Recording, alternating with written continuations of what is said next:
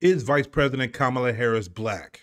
I can't believe this is even a thing. Short answer is yes, Indian and black. I had to say that because apparently some people don't understand the concept of being multiracial. So this talk about Kamala Harris's blackness began in earnest as soon as she was announced as the presumptive nominee for president of the United States on the Democratic ticket. So let's get to the what, and then we're going to get into the why.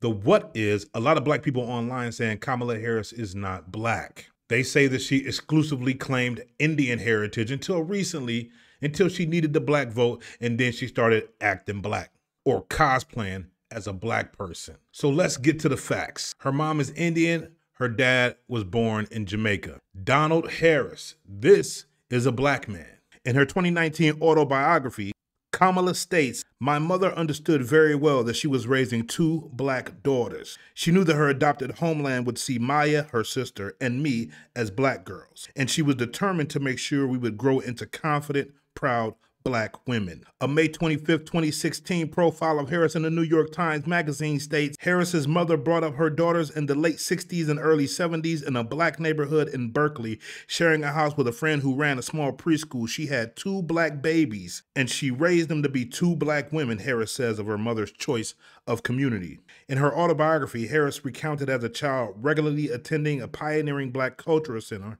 that held performances by some of the most prominent black thinkers and leaders of the day. Some of her greatest heroes were African-American lawyers Thurgood Marshall, Charles Hamilton Houston, Constance Baker Motley, giants of the civil rights movement. Following the example of Thurgood Marshall, who went to law school at Howard University, Harris also decided to attend the historically black university in Washington, D.C. And while at Howard, she pledged AKA, the oldest black sorority on the planet.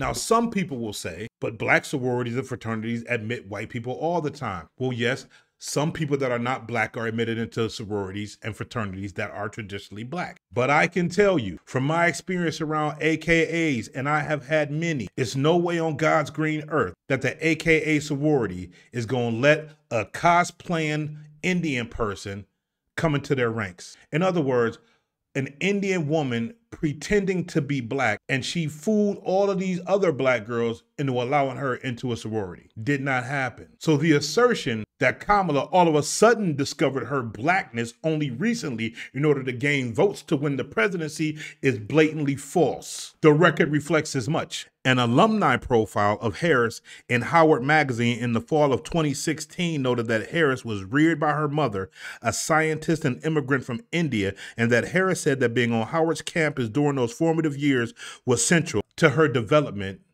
as a black person.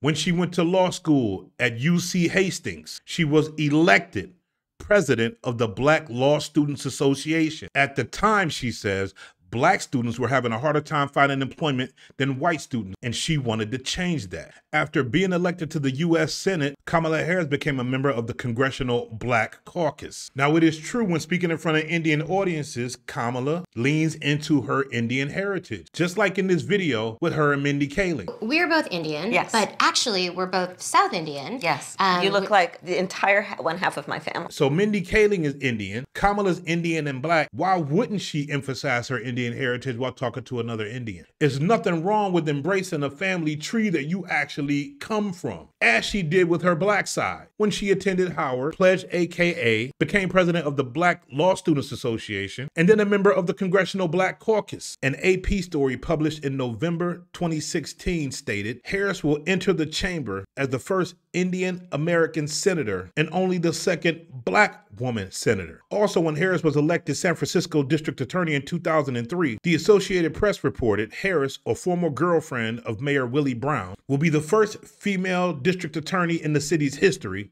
and the first black to hold the office in California. Again, 2003, quote, Kamala Harris is San Francisco's first black district attorney. And Jet magazine did a story about Kamala Harris in 2001. Some of you may not know about Jet magazine, but it don't get much blacker than Jet. The only things blacker than Jet magazine is do-rags and spades. So now the question is why? Why all of a sudden are we dissecting Kamala Harris's race? Well, because Republicans are desperately searching for a way to divide the black community against itself by calling into question Kamala Harris's authenticity as a black person, to get black people arguing and to shave some black people off to ensure that they won't vote for Kamala because apparently they believe she's cosplaying as black. And for the black people who keep saying that Kamala's not black, they are simply drinking the Kool-Aid of Cult 45. They would like to influence other black people not to vote for her by shaming her and saying she's not black enough, which in fact is a real goofy play, because I have not spoken to one person who said they're voting for Kamala Harris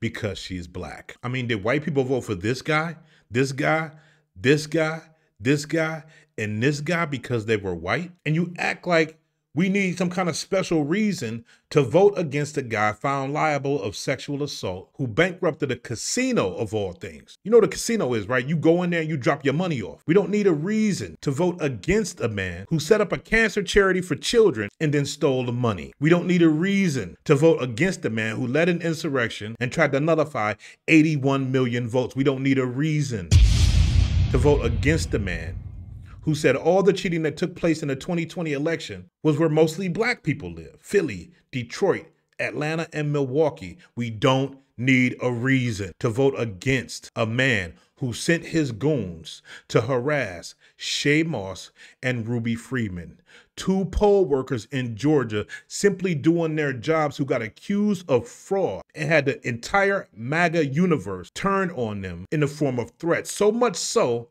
they had to leave their home. So much so that they won a defamation lawsuit against Rudy Giuliani. We don't need a reason to vote against the man who told us to inject bleach. Right, and then I see the disinfectant where it knocks it out in a minute, 1 minute. And is there a way we can do something like that by injection inside or almost a cleaning? We don't need a reason to vote against a guy who your 14-year-old teenager is smarter than. We don't need a reason to vote against a man who was born with all the privilege in the world and whines and complains like a victim. We don't need a reason to vote against a guy who bungled a once-in-a-100-year pandemic when he said it was all going to go away by April. Did that happen? We don't need a reason to vote against the man whose entire political playbook is making up clever and not so clever nicknames for anybody that won't kiss his ass. We don't need a reason to vote against a man who don't understand how tariffs work. As I've said before, I would vote for a three-legged dog before I vote for that guy. But let's talk about reasons to vote for somebody as opposed to voting against them. It comes down to belief, the belief in freedom for all people, the belief in women having autonomy over their own bodies, the belief that if a red state governor talks smack about you, you don't withhold emergency funding. One must understand that the character of an individual counts just as much, if not more, than their policy. And when it comes to moral character, Donald Trump is running a deficit. The only people talking about Kamala Harris's race are those who are against her becoming president, as Kamala Harris supporters usually only bring up her race in terms of the historic significance of the moment. So the games some people are playing, trying to convince other black people that Kamala Harris is not black, is a futile attempt at shaving off these votes, because her race is actually irrelevant. But since the question is Kamala Harris black, I offer this up as a small piece of evidence. And the Affordable Care Act. You know what? If you want Donald Trump to win, then say that, otherwise I'm speaking.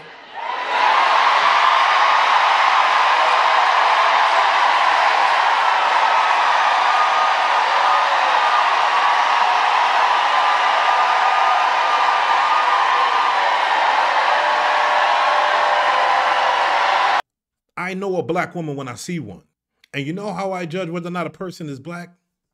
This is my own little unscientific test. If this person was driving in the wrong neighborhood, in a very expensive car, got pulled over by the police and got a little bit lippy, might they get beat or shot or murdered? They're black. This man, her father, if he walked into a bar in the sticks of Mississippi in 1975, the only thing you would hear is this sound. That's a black man.